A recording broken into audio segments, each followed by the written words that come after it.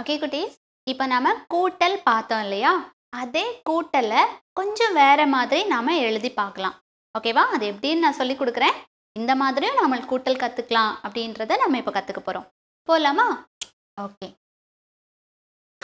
இப்போ நான் உங்களுக்கு முதல்ல எடுத்துக்காட்டா சில விஷயங்கள் சொல்றேன்.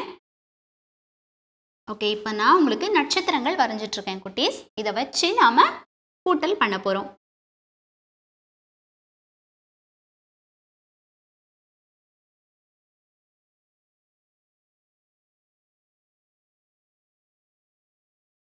ஓகே குட்டீஸ், பாருங்க.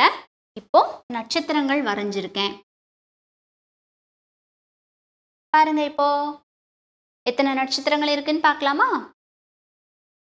முதல்ல ஒரு நட்சத்திரம் கூட்டல், அப்புறம் 1 2 2 நட்சத்திரங்கள் சமம்.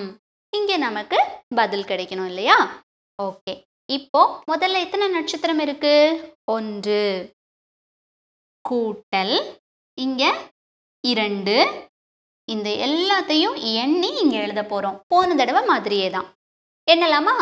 1 2 3. அப்ப இங்க நம்ம எத்தனை நட்சத்திரங்கள் போடணும்? 3 நட்சத்திரங்கள் போடணும்.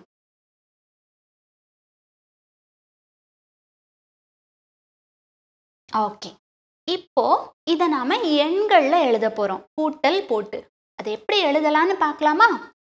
கவனமா பாருங்க, எண்கள்ல எப்படி எழுதலாம்னு சொல்லிட்டு. ஓகே, இப்போ இங்க முதல்ல இருந்து பார்க்கலாம். முதல்ல இங்க எத்தனை நட்சத்திரம் இருக்கு? 1 இருக்கு இல்லையா? சோ 1 கூட்டல், இந்த கூட்டல் இங்க நம்ம போட்டிருக்கோம். இப்போ இங்க எத்தனை நட்சத்திரங்கள் இருக்கு? 1 2 2 நட்சத்திரங்கள் இருக்கு. இங்க 2 சமம் அப்படின்றத இப்படி நாம 2 கோடா போடுறோம் இங்க. ஓகேவா? இங்க சமம்னு போட்டிருக்கோம் இல்லையா? அத இப்படி 2 கோடா போடுறோம். இதுக்குள்ள நம்ம அந்த விடையை எழுத போறோம். ஓகே, இப்போ இந்த நட்சத்திரங்களை எல்லாம் கூட்டி தான் இங்க நாம எழுதியிருக்கோம் இல்லையா? ஸோ இப்போ என்ன விடை வந்திருக்குன்னு பார்க்கலாமா? 1 2 3 3 நட்சத்திரங்கள் இருக்கு. அப்போ இங்க என்ன வரணும்? 3. 1 கூட்டல் 2 சமம் 3.